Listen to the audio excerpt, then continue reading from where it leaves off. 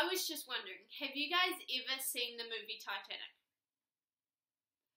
I never did, largely to do with the fact that I was always terrified of water as a kid. I remember watching the Boxing Day tsunamis on TV, and I was just so terrified that this huge body of water could go through a city and completely destroy it. I think I can safely say that water is one of the strongest forces on this planet.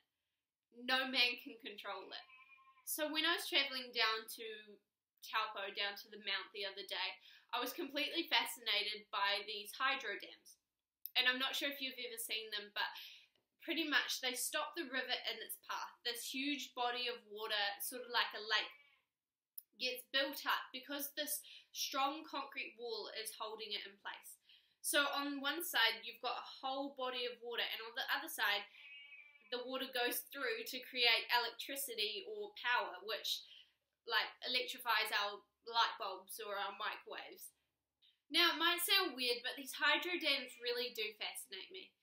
This strong force that I was always afraid of, this water, is stopped and goes no further with this concrete wall. I don't know about you, but people face fear in their mind every day.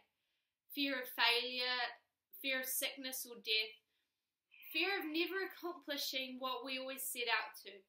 It seems like such a strong force, something that can devastate us, something that can hold us back. However, when our fears encounter God, He is like a concrete wall and lets them go no further.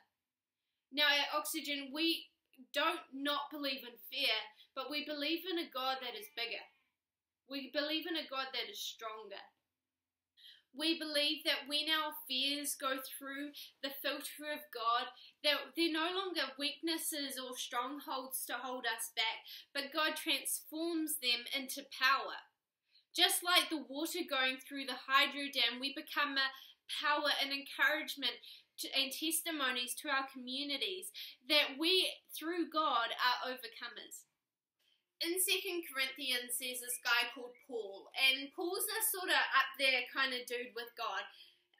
Paul writes a lot of the Bible, like he's one of the top dogs. Anyway, he talks about a weakness that he has. He calls it a thorn in his flesh. Now, we don't really know what it is because he doesn't tell us. It could have been physical illness or weakness, or it could have been a sin that he couldn't get over, or it could have been a fear. It could have been a fear. But God tells him something really interesting. He says, "My grace is sufficient for you, for my power is made perfect in your weakness.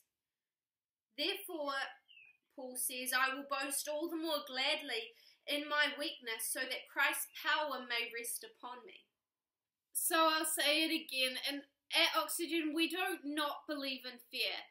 But we believe in a God that's bigger and stronger, that can take our weakness and provide His strength so that we may become powerful. At Oxygen, we're not fearful, but we're fearless.